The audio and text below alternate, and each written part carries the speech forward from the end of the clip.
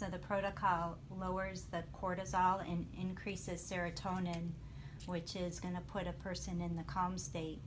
This actually shifts somebody out of the fight or flight nervous system and puts them into the parasympathetic nervous system, which is the calm state. So people find that they are much calmer, less reactive,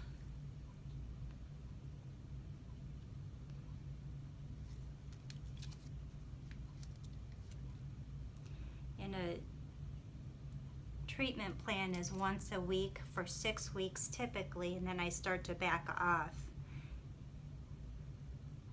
Acupuncture is cumulative, so the effects build on one another.